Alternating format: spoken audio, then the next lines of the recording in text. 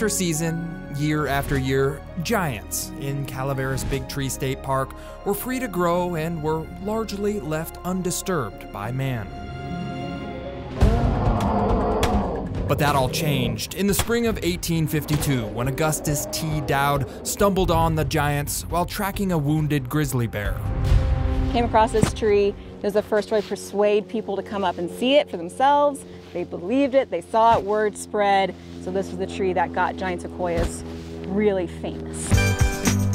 Winter, spring, summer, or fall, for more than 170 years, tourists have been traveling to what is now known as Calaveras Big Tree State Park to experience the giant sequoias for themselves. So this is technically the longest running tourist attraction in California. Really? Yeah.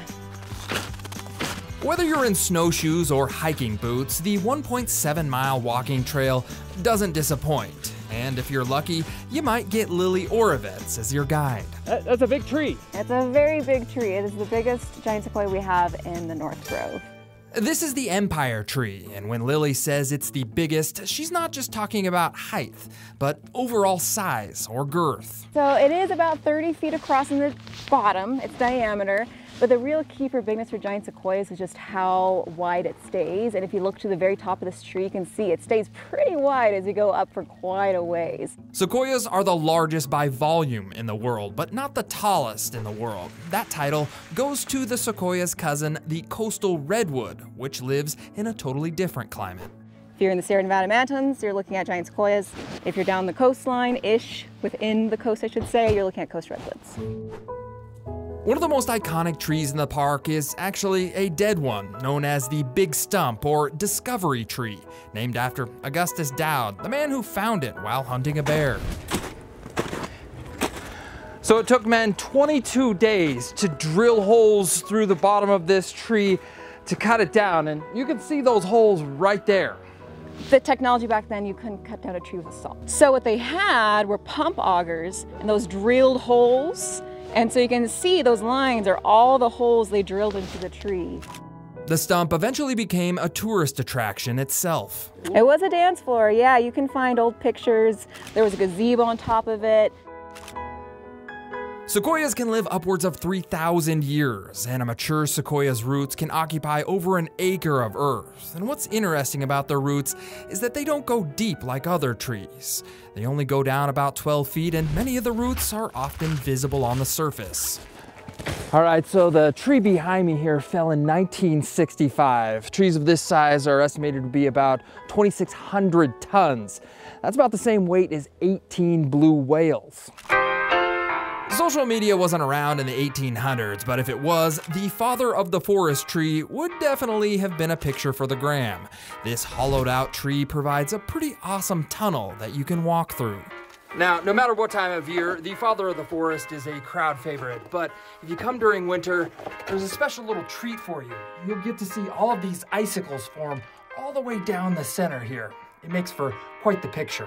You may think rot is what caused the tunnel in this tree to form, but Lily says it's more likely caused by fire. It varies a lot depending on which specific forest you're looking at, but there could be a fire that goes through a giant sequoia forest every about 7 to 30 years. Small fires are actually good for giant sequoias. In 2023, CAL FIRE and state parks intentionally set a prescribed fire to burn up debris and reduce fuel on the forest floor. This is relatively safe because giant sequoias have a defense mechanism. This is a very thick bark here. Yeah, it's 2 feet thick at its thickest. 2 feet? Yeah, and it's not thick all the way to the top. Sometimes fires get past the sequoia's bark and it will burn the middle of the tree, but Lily says sequoias often heal themselves. 100 years, 200 years, 50 years. Eventually it'll completely seal over and there'll just be a little hollow section of the tree that we'll never know about. Another famous fallen tree is the pioneer's cabin tree. A hole was sawn out in the trunk of the tree in the 1880s, big enough for a car to drive through. But on January 8th, 2017, a windstorm knocked the tree over. So just by chance, I actually was here January 7th, 2017, the day before the pioneer's cabin tree fell over.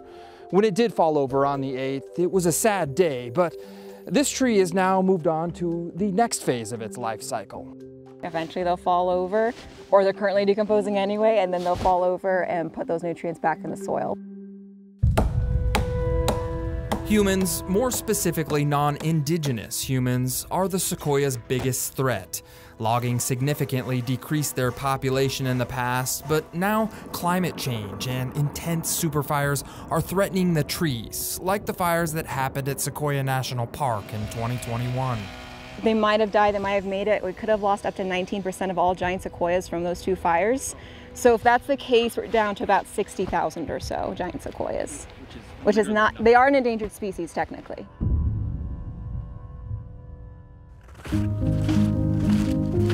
Giant sequoias only grow on a small portion of the Sierra Nevada, making them unique to California. It's no wonder visitors are inspired by them, but they also need to be respectful. That's our whole goal here. We want you to care about them, and then maybe you can care for them, because this is your public lands. We're California state parks. This is you, this is yours. From Calaveras Big Tree State Park, I'm John Bartell. Hope to see you on the Backroads.